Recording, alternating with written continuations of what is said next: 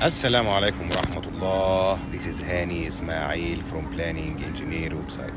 I have received a very nice question. Is asking Hani, I have my baseline approved. Now after the baseline is approved, I received a new scope of work. That this scope of work does not exist in the original scope of work. What to do and how to deal with such scenario? Actually, you should revise the schedule after you receive your variation order, which resulting in new scope of work. So you are entitled to submit a revised schedule and include all your new scope of work.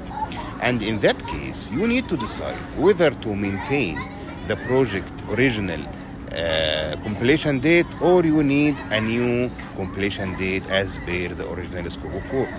And usually, and this is something companies they will fall in. Usually companies they in hurry to approve the cost of the variation order, and they say later on we can do the extension of time. But the client usually will approve both cost and time in one variation order. So be aware when you receive a new scope of work that you study the time and the cost as well in the same time. What I mean by this, like if you have a new scope of work, this worth $1,000, for example, you need to study the impact of the scope of work, the new scope of work on your time schedule.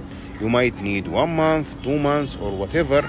This needs to be included in the variation order itself.